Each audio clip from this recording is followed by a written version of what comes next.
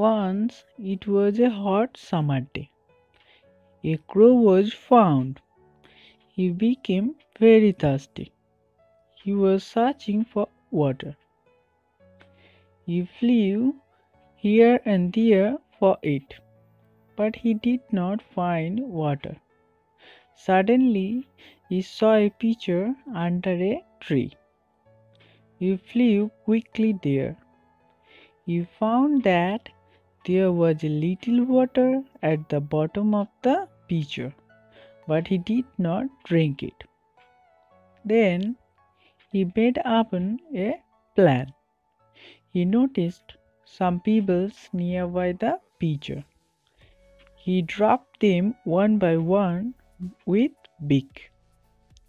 Then the water level rose at the surface of the pitcher. He drank it joyfully and went away. Moral: where there is a will, there is a way.